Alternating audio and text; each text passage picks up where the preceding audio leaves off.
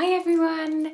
I wanted to jump on today as part of my 21-day series of going live across all the different platforms I'm on. So that's Facebook and Instagram and the different pages and groups.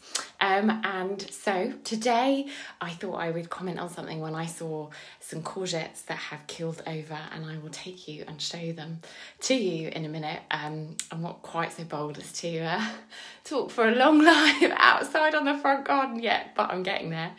And so the point of that is it really struck me that last year I put courgettes outside in the back and all but one got eaten by slugs or got attacked by the frost.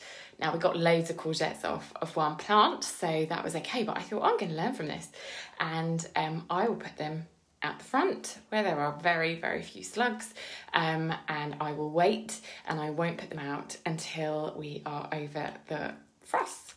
And do you know what? Come and see.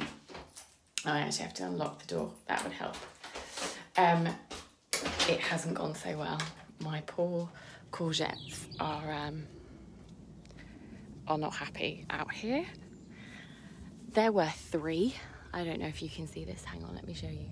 There's one that's hanging on, but there was one here and there was one here, and they're not happy courgettes. So I have to rethink the plan. But the point of this live is to say that don't not try something just because it might not work. People talk about two fears that hold us back, and the two primary ones are fear of failure and fear of success. So even if it's something simple like, where do I put a plant? You can kind of use a little bit of an insurance policy. So this year I started off a few courgettes a bit later, and so I'm going to plant them out the back to give myself a test of both and a bit of an insurance policy. But I think sometimes we don't try something for fear of failure. I am experiencing quite a lot of resistance to going live and stretching myself with this business journey at the moment because there's a fear of failure. And I wondered if that might happen to you too when you're looking to change something.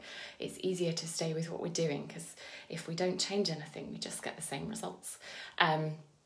But they're known results, so even if they're results we don't like, sometimes we'd rather stick with the results that we know rather than challenge ourselves and put ourselves out there and try something different. So today's encouragement is try something different and don't be afraid to fail, because actually I didn't really fail. I just learned that the front garden is not the best place for courgettes. Okay, have a great day. Bye.